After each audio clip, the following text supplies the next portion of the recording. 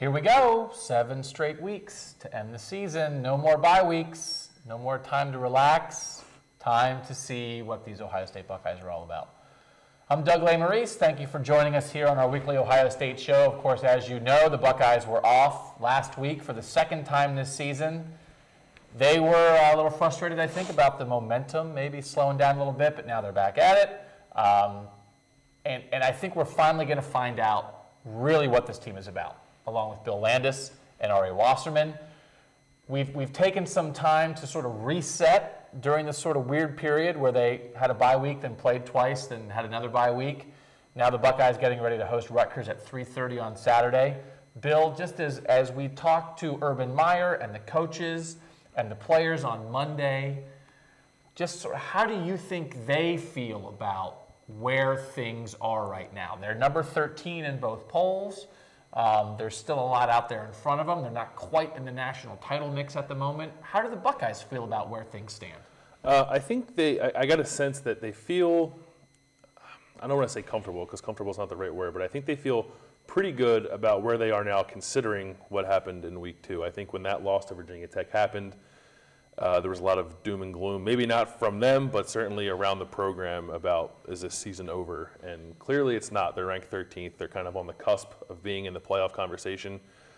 So I think there's some optimism that way, but mostly I got kind of a sense of anger. Maybe anger is not the right word either, but they were. I mean, Tyvis Powell said they're angry that they're not in that top echelon of the talk of the since stuff. Yeah, I think they're mad, possibly even more now about that Virginia Tech loss because they see what could have been if they were sitting at 5-0 right now instead of 4-1. Yeah, I mean, I wrote a thing today about, in 2012, Urban Meyer's first year, all we heard about was how tight this team was, and they figured out the leadership, and they had the toast at the Michigan State game, and everybody got, together. And then last year they had the leadership committee, and they had a bunch of seniors, and they were all together.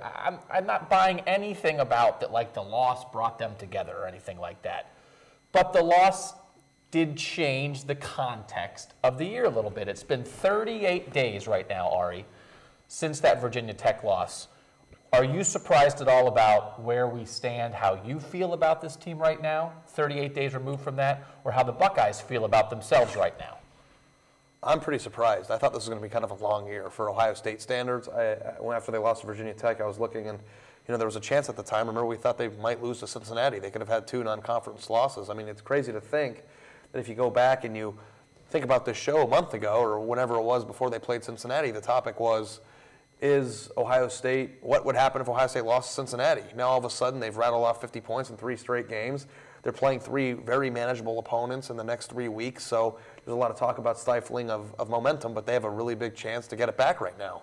So I'm pretty surprised, and I think that Michigan State game is going to feel and mean a lot more than I thought it might after they lost Virginia Tech. I mean, frankly, it's fun, every Big Ten game is manageable. I mean, as we talk about the Big Ten. It's the kindest word I could have used, man. I mean, it really is. I mean, they feel like this Rutgers team on Saturday maybe is going to give them a little bit of a defensive look. They feel like maybe Rutgers has a quarterback who's maybe going to make some plays. I think much more, at least, than the Maryland quarterbacks did. Maybe they're. I mean, not that Gary No's been perfect either. It's you're grasping at things, but. The Penn State defense in the next week, maybe we will start to. It's crazy to me if you look at the schedule, if you look at how they've done so far. They're 13th, and as Bill said, maybe, I don't know if they're on the cusp just yet of the playoff conversation, but they have that 13th, there's about a month between now and the Michigan State game. Think about how much can change in a month. You've seen how much can change in 2 weeks. Then if they could beat Michigan State, then they play Minnesota, Indiana, and Michigan. I don't see a game that they're, based on what I've seen so far, and I'm surprised I'm saying this, because earlier on in the year, I thought this was a team that was susceptible to the upset, but I don't think, there's only 1 more game left in the regular season. I think they actually have a shot at really losing. So to sit here and say that right now, that means, and that's indicative of, I think, how much they've transformed in the last month. I mean, I don't think we want to get ahead of ourselves too much. We still, you can only play the schedule you play, but, again, it's hard to judge necessarily too much on who they've played the last 3 weeks. I think it's an interesting conversation about the progress of this team in that there were a lot of sure things last year.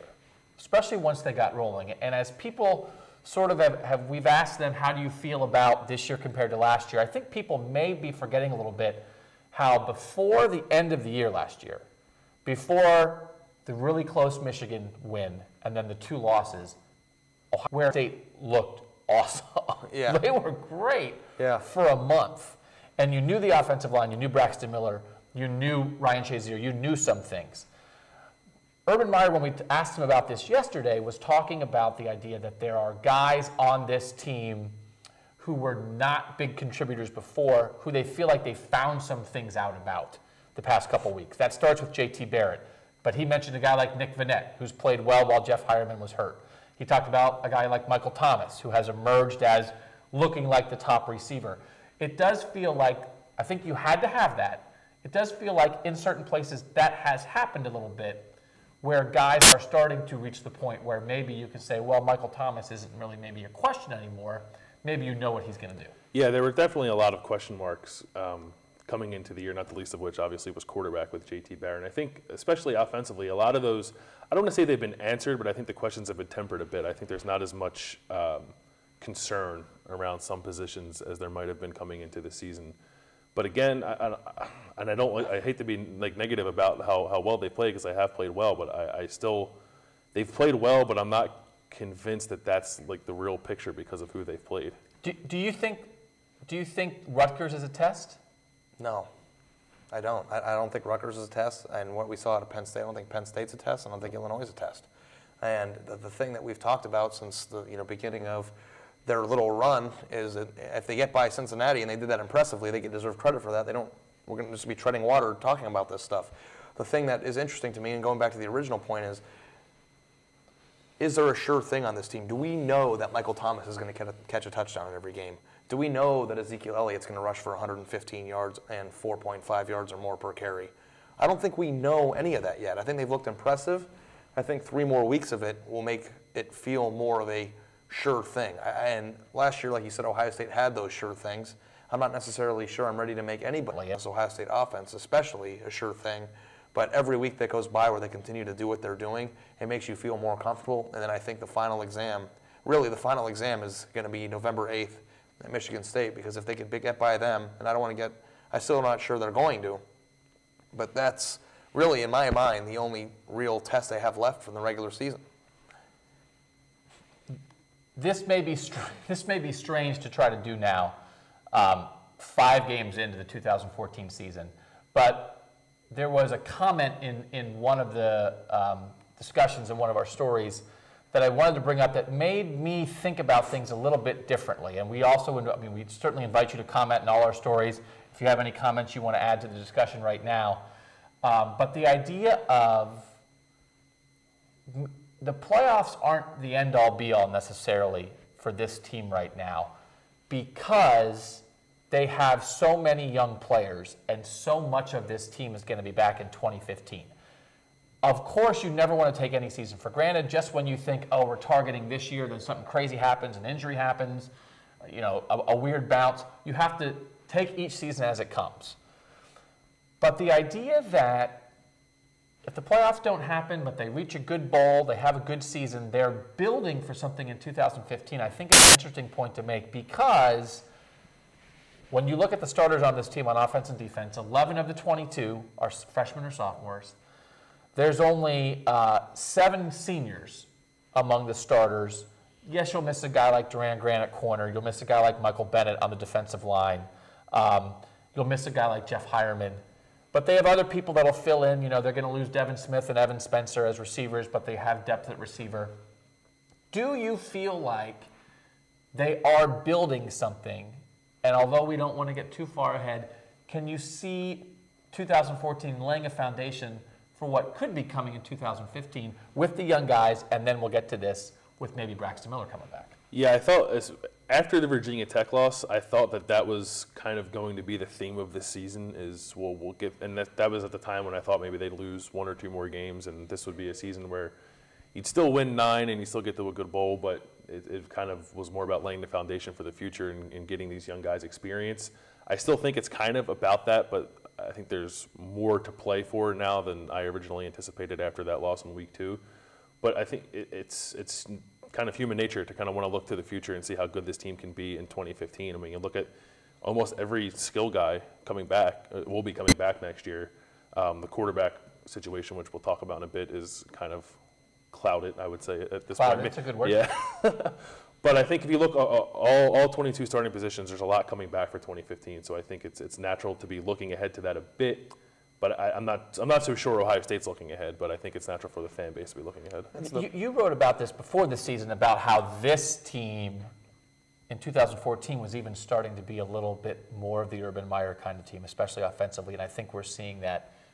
I mean, I guess they're on the path where in 2015 you even get more of that, right? Yeah, I mean, it's interesting because last year, when you play the game of targeting a year to win a national title and to do everything at the peak, wasn't last year the perfect example of it? Ohio State had a very veteran team. I thought last year was the year. That was the year, right? Yeah. And their schedule was set up perfectly. They didn't really play any of the you get it. It was the year. So I don't want to play that game. I think the goal of where this program is going to be is that every single year, regardless of what Ohio State does, Urban Meyer's vision is that next year they're building for something. Mm-hmm. So right now they've got youthful players, but I think Urban Meyer said it at the beginning of his tenure at Ohio State. If they're doing things right, people are leaving early. Right. And they want people coming through, and every year they need to be stacked. So right now it's good to see that they have, 11 sophomores and freshmen. I mean, that means that it's going to be a really good team for, and their juniors are probably mostly going to come back. So, of course, they're going to be a lot better next year, and then we'll talk about Braxton a little bit more. But I think the goal is that when those freshmen and sophomores now leave, that the freshmen and sophomore that step in are going to be really good too. So I like the idea of building and being in a good situation next year. But I think the main goal of the program is that this is a top 10, top 5 national title contender every year, and that's done through recruiting. I mean, it's going to be interesting. I think there's going to be a lot to be gained in East Lansing on November 8th, win or lose. Obviously more if they win. Yeah. But, I mean, last year to play that tough Michigan State team and play that tough game, that was it's a neutral site. And we know that Ohio State fans travel great. This is going to be prime time at Michigan State, where they've talked about they need their students and their crowd to do a little bit more, but you have to anticipate that the Michigan State crowd's going to be nuts for that. That's going to be a huge environment and a huge test for everybody on this team. And I do think that you can gain things out of that just because you don't get it every week in the Big Ten. We don't have to remind you of that. That's just not the reality of every week where you're going into a Lions den and thinking, we have a chance to lose this week. Most of the time, Ohio State thinks, yeah, we're going to win.